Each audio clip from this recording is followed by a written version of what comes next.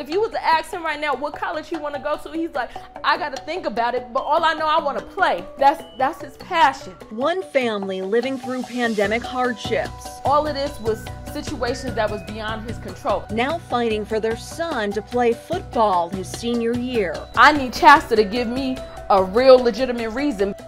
A fourth city joining others in Boulder County in proposing bans on open carry. The proposed ordinances are common sense, they're limited in scope, and they're consistent with legal precedent. As President Biden makes his case for preventing gun crime.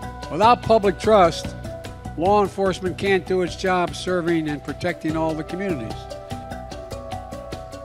Good evening, and thank you for watching Denver 7 News on Local 3. I'm Jessica Porter. And I'm Amy Wattis. Not allowed to play football. That's the dilemma a Denver Public Schools senior is in right now. His mom says her son missed out on a year of school because they didn't have a stable place to live during the COVID-19 pandemic. I sat down with the teen and his mom after she reached out to Denver 7 looking for help.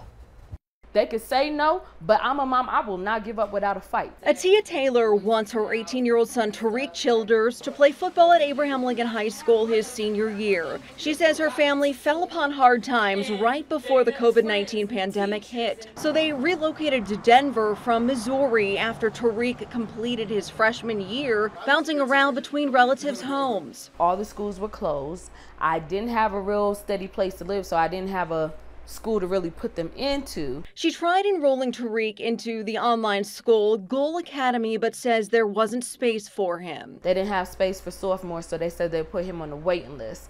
I contacted a couple of other schools, but they didn't have any openings at the time. Sharing this letter with Denver 7, showing that Tariq did not win a place in the lottery. Tariq is currently attending Excel Academy, which does not offer athletics, which is why he wants to play at Lincoln. His coach allows him to attend practice, but the Colorado High School Activities Association says he's not allowed to play at any games, saying in part the student in question completed 8 semesters, 4 years of athletic eligibility per the state's membership bylaws. He was seeking a 9th semester athletic eligibility, which was denied due to the fact that the student already exhausted the 8 semesters of athletic eligibility, while the opportunity to gain academic credit existed during that time. He played freshman year, didn't go to school at all his sophomore year, and started last year, his junior year, playing with Lincoln, and then this is his senior year, so he only had 3 years. Chassa says a student athlete's eligibility clock begins when they enter high school as a freshman, regardless of what state it's in. Ever since I touched the football, I was like, man, this is my sport. Tariq says football is his passion and that the sport helped him get back on track academically and kept him off the streets, giving him the drive to want to go to college. I do feel like I'm getting treated unfairly a little bit because that COVID situation, that's not my fault. I couldn't do nothing about that. Atia says Tariq's teammates and coaches support him being on the team. We reached out to Denver Public Schools for a statement. They said they don't have one. 4 people have been arrested for the murder of a beloved member of Denver's East Colfax community. Right now, Denver police say they are still searching for one other person who may have fired a gun. Police have charged Nura Allah, Lou Ray, Pa Ray, and Swabe with first-degree murder. All are in custody. A 5th suspect has not been identified. Police tell us they believe the suspects are gang members.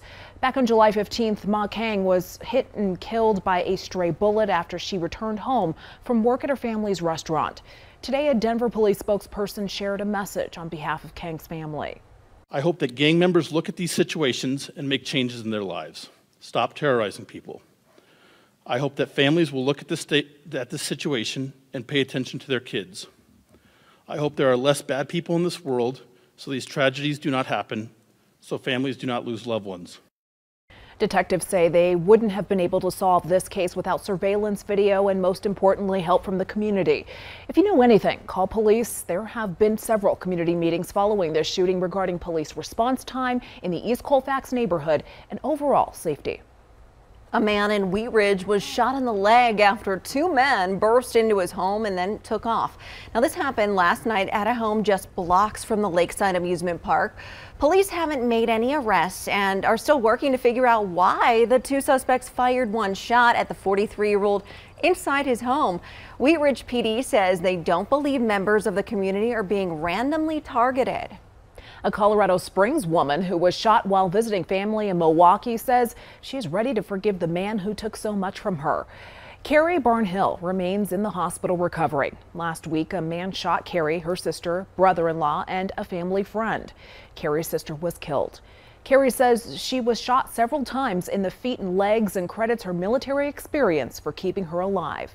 Being military, I fell to the floor and just played dead. Even when the bullets was going in my feet, I did not move because being retired from the Air Force, I knew that would be a sign that I was still alive. And so when the police came, they wouldn't let me look at all, but I knew that my sister was not going to make it.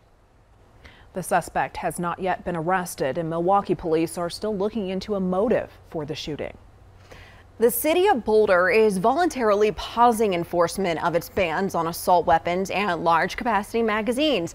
This comes after a federal judge granted a temporary restraining order against the county.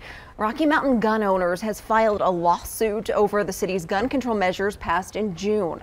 In a news release, the city said the temporary ban on enforcement was done to allow time for more legal coordination among neighboring jurisdictions. And tonight, another Front Range town is taking aim at open carry laws. Denver 7's Megan Lopez has details.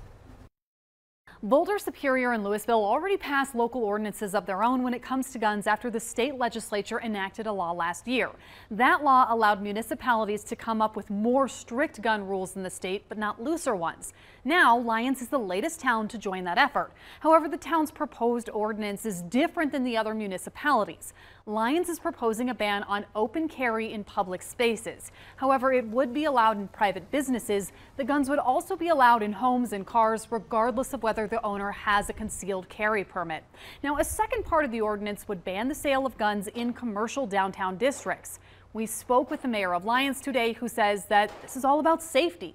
We want to keep our town safe, first and foremost. And we worked in conjunction with the Boulder County Sheriff to develop these. Unlike Boulder, Superior, and Louisville, the Lyons ordinance would not ban certain types of guns. Those municipalities are currently facing a lawsuit from Rocky Mountain Gun Owners over their ordinances, so they've been put on pause for the time being. We spoke with a DU legal expert who says the Lyons proposal might have a better chance of withstanding legal scrutiny, or parts of it anyway. The Lyons carry restrictions, I'm certain are not unconstitutional, as the U.S. Supreme Court has currently interpreted the Second Amendment.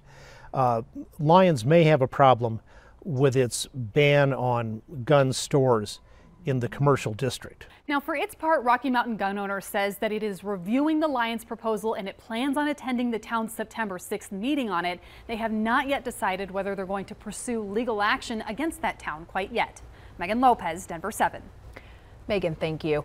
President Joe Biden pushing his crime prevention plans during a visit to Pennsylvania, where Democrats and Republicans are looking for ways to gain leverage on the issue ahead of November's midterm elections.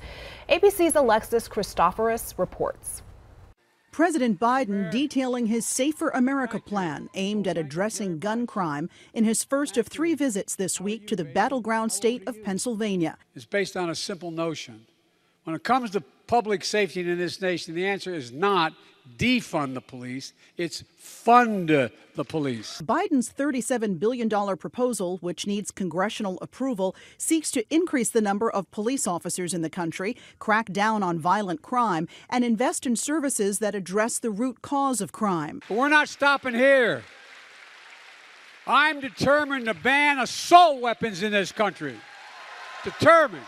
It's not about taking away anybody's guns. In fact, we should be treating responsible gun owners as examples how every gun owner should behave. According to the Gun Violence Archive, there have been 450 mass shootings in the U.S. this year. Biden's Pennsylvania address coming just days after a deadly weekend shooting spree across the U.S.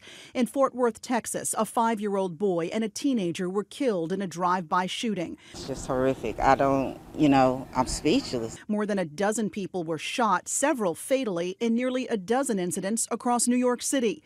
In Detroit, a 19-year-old went on a shooting rampage, leaving 3 dead and 1 injured. And in Bend, Oregon, response for an active shooter, Safeway. A man used an assault-style weapon to open fire in a Safeway supermarket, killing 2 before killing himself. We need to guard against the cynicism of thinking of these attacks as regular, unavoidable things. I won't accept that. Gun violence, a top concern among Americans ahead of the November midterm elections. In June, President Biden signed the most sweeping gun reform bill in decades, which enhances background checks for gun buyers under 21, but still falls short of banning assault weapons. Alexis Christoforous, ABC News, New York. President Biden's visit to Pennsylvania comes just days before former President Donald Trump hosts his own rally there. And today, Biden offered his strongest condemnation yet of Republicans over their response to the January 6th riot at the U.S. Capitol. So let me say this to my MAGA Republican friends in Congress. Don't tell me you support law enforcement if you won't condemn what happened on the 6th. You can't be pro-law enforcement and pro-insurrection. You can't be a party of law and order and call the people who attacked the police on January 6th patriots. For God's sake, whose side are you on? Biden also called out some Republicans for attacking the FBI after the search of former President Trump's Florida estate. We will have the latest on the Mar-a-Lago fallout and investigation into top secret documents coming up at 8:30. They're not missing buses. They're not having buses pass them. They're not. The answer to one community's transportation needs? Dependable drivers. They're able to meet their appointments and get their healthcare needs and things met and their groceries and all that kind of stuff a lot safer. One microtransit program success now pushing the city to expand. We seniors here, we use the connector a lot. Low 90s today, even hotter weather is coming up for tomorrow. The Titanic as you've never seen before. Stunning new 8K footage revealing new details of the wreckage. Plus, a moon mission update as the Artemis 1 readies to reattempt launch.